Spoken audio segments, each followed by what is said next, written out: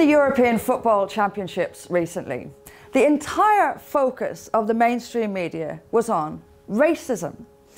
It's almost as if just about everything nowadays is somehow related to racism, and this was no different. The media has gone into absolute overdrive, hyping this up as much as it can. The message? Britain is a racist country, and racists, they must be punished.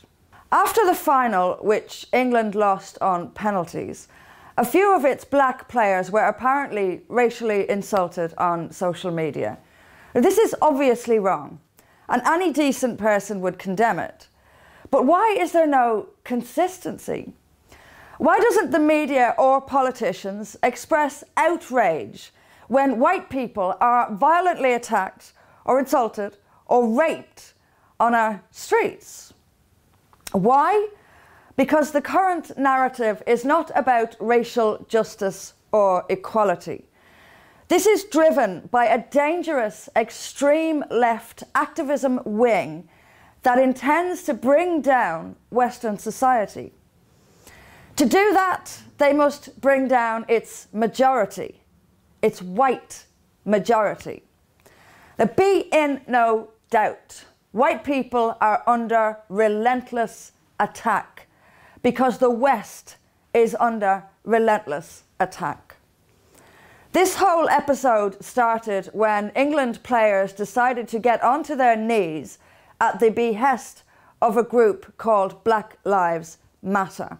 England take a knee in the campaign to eradicate racism from football. The English team last week taking a knee at their first match of the European Soccer Championship to a few boos from their own supporters. The mixed reception is a clear indication that there is still work to be done. Black Lives Matter are a hard left, neo-communist, anarchist group who openly declare their intent to destroy our society. They are violent and they have destroyed lives and livelihoods. They make no attempt to hide who they are. They deface our monuments, burn our flags. It's there for all to see. Black Lives Matter is a destructive mob, but it's a very clever, destructive mob. It has dressed its violent anarchy up as racial justice. That's why it gave itself the name Black Lives Matter, to pretend. But Black Lives Matter doesn't care about black lives lost in black-on-black violence. It doesn't care about black people bought and sold in slave markets by Muslims or other black people. Slavery that continues to this day. They are silent on that. They only riot and destroy property when they can blame white people for any grievance. That's what this is about. This group has already won the compliance of the media, most politicians, even sports stars. Now, during the European Championships, fans booed when players took to their knees. This, the press told us, meant those fans were racists. Home Secretary Priti Patel said she didn't like this bowing to Black Lives Matter. She has now been blamed for the racist messages received by England players. The press has gone for her jugular. Something very important is happening here. Black Lives Matter, via the media, has told Priti Patel that she is to be punished for not doing their bidding. They now attack her as a racist. This mob of thugs has been so successful in their deception. They have created a reality where if you don't do what they say, you will be a racist. And we all know what happens to racists. What an incredibly clever and incredibly evil trick to pull off. The attack on Priti Patel has put other politicians on notice. Do what is demanded of left-wing mobs or face our wrath. How many MPs in Parliament do you think will stand up to Black Lives Matter?